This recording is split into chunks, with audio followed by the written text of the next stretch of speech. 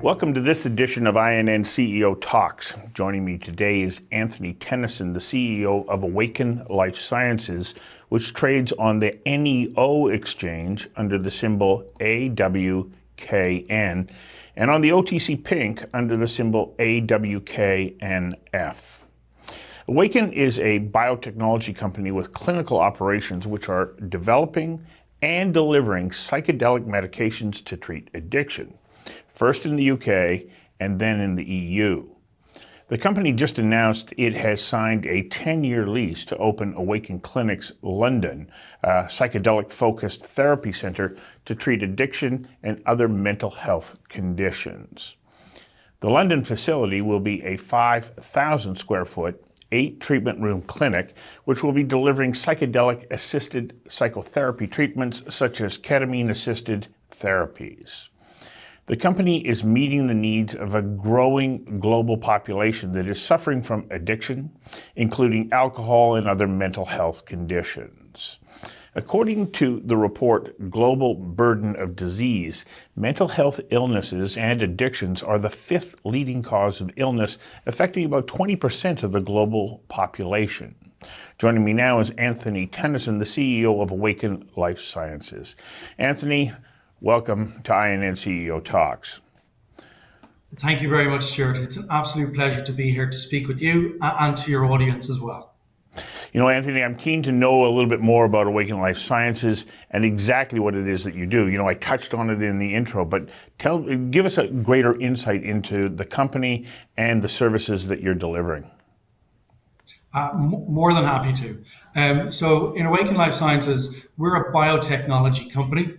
We're focused on developing and delivering medicines to better treat addiction. So we treat 2 types of addiction: substance addiction and also behavior addiction. It is a debilitating disease and condition. It is the single biggest unmet medical need of modern times. About 15 to 20% of the global adult population, so that's a 1/5 of the global adult population, are affected by substance addiction. So that's about 800 million to 1.2 billion people. There's another 1/4 of the American adult population suffer from a behavioral addiction. So those are addictions like gambling, pornography, eating, overworking. And the current treatments available for those conditions are just simply not that good. And so what we're doing is we are developing the next generation of better treatments for those conditions. So we're taking a radical approach to how to treat addiction. We are developing drugs and therapies to better treat those substance addictions like alcohol, tobacco, prescription drugs, and also those behavioral addictions that I mentioned, like gambling, pornography, and sex. And what we're doing is we're doing both the development and the delivery. So developing those therapies and those medicines, but also delivering those therapies and medicines in clinics that we'll own and operate across the UK and EU, but also through licensing partnerships into North America.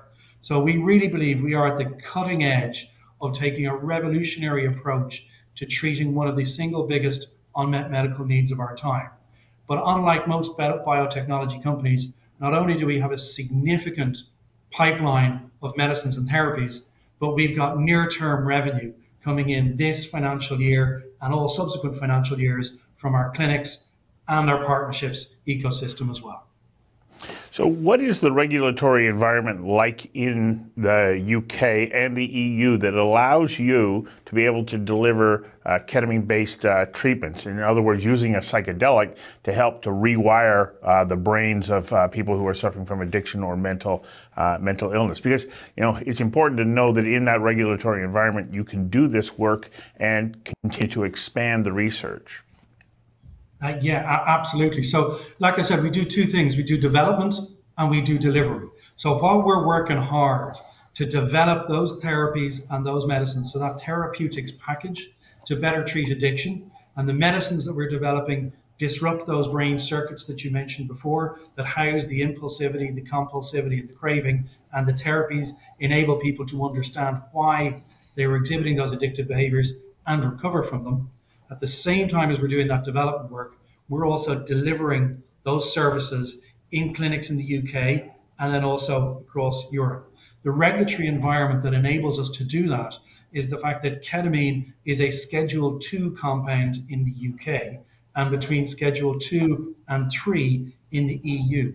Ketamine is actually one of the most commonly used medicines or painkillers in A&E units in the UK, Ireland, and the EU.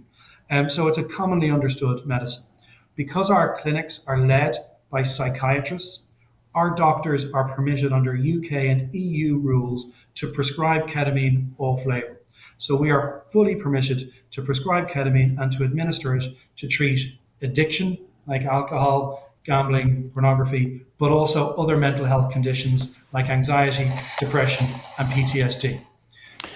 You know, I find it interesting that you talk about that it is delivered by a psychiatrist who has the medical and training that's required to be able to say, yeah, here's the drug, but it's not just the drug, it's that interaction between the patient, the psychiatrist, and the use of the drug that helps them to rewire their brains. How important is it that you have that combination between drug and psychiatrist, not only in the delivery, but also in your business model? Well, that is a great question. And that is core to how psychedelics are different. How psychedelic-assisted psychotherapy is different from any other approach that has gone before in treating addiction and mental health. And those treatments for addiction and mental health are less than effective. If we take alcohol use disorder, for example, it affects 5% of the adult population of the planet.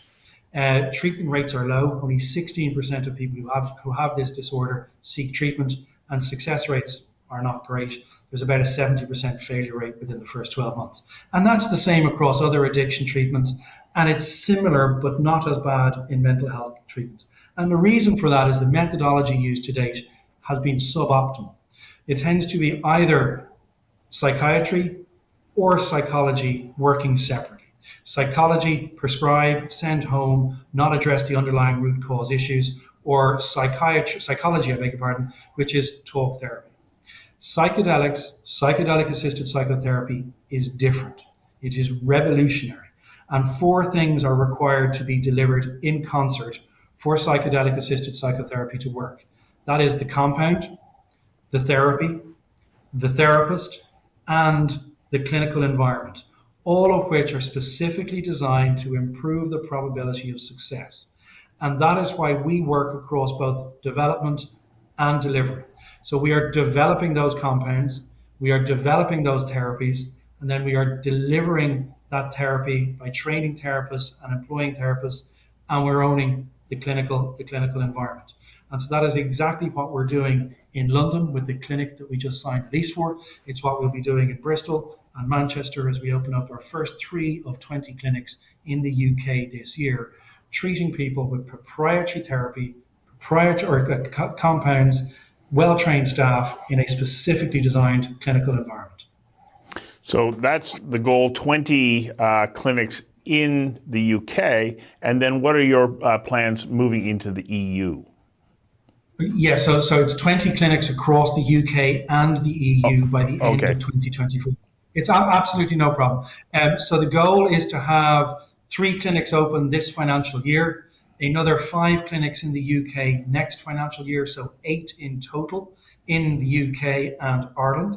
And then we move into continental Europe from 2023 onwards, operating in a hub and spoke model into the Nordics, into Benelux, so Belgium, Netherlands, Luxembourg, France, Iberia, Spain, and Portugal, and then over into DACH, which is Germany, Austria, Switzerland.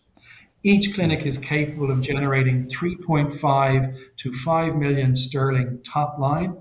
And the great advantage then of that business model is the fact that we've got the clinics that are generating revenue in the immediate term as we're also developing those medicines and therapies. So it's a very, very unique proposition that we're developing here, which is a biotechnology company with all the absolute future potential of a biotech company developing medicines to treat a condition that affects anywhere up to 47% of the American adult population across substance and behavioral addictions.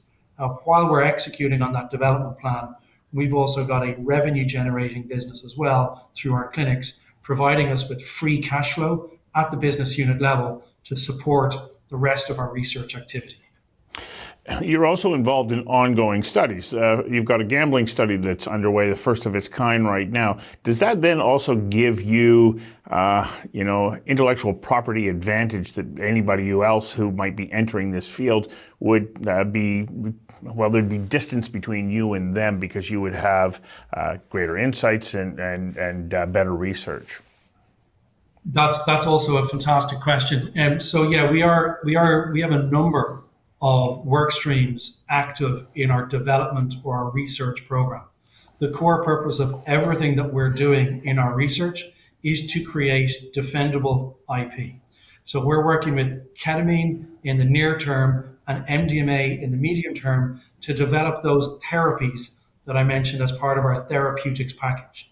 And then we are also working long term to develop our own medicines and our own new chemical entities, which are the medicines element of that therapeutics package. Everything we're doing with the new chemical entity development program is about creating novel, patentable molecules that do exactly what we want them to do, but we have full freedom to operate with. What we're working on with MDMA, we've got a phase 2B clinical trial that we should be securing ethics approval from the MHRA in the UK in Q4 of this year, which is part of a research program to secure marketing authorization for MDMA to treat alcohol use disorder in the UK and EU, which is a 400 million person territory. And that is all about getting to market first and securing a marketing and commercial advantage. Because the great thing about the UK and the EU, Stuart, is if you get there first, you have 10 years regulatory protection in the UK, EU. You only have 5 in the US. And then we're working near term with ketamine to develop, again, those therapies. But the great advantage of ketamine is it's an immediate term commercial opportunity. We can earn revenue from our research from ketamine today.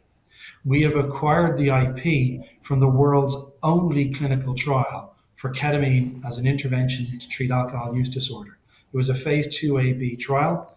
Because ketamine is Schedule 2 in the UK, Schedule 3 in the UK, EU, we can earn money from that phase 2 trial immediately. You're in a pretty exciting position as far as a company, but also in the position in the ability of your clinics to offer help and hope to a lot of people who have been struggling with these conditions for a long time. You know, Anthony, I feel like I want to keep talking to you about how this works. Unfortunately, we're out of time, and I'm hoping that I can get you to come back in a few months so that you can give us an update on the progress that you're making. Sure, absolutely. I would be delighted to come back on. And just with your last comment there, you've hit the nail on the head, right? Our core purpose as a company is to democratize psychedelics and psychedelic-assisted psychotherapy so that we can help as many people as possible. And democratization, that's why we're investing in those clinical trials, because we want to secure on-label use so that people can access this through the public healthcare system, this side of the water, and through the insurance policies, your side of the water. So we're absolutely fully committed to helping people, and it would be an absolute pleasure to come back on and give you an update in a couple of months' time. Wonderful. I wish you great success. Thanks. Thank you.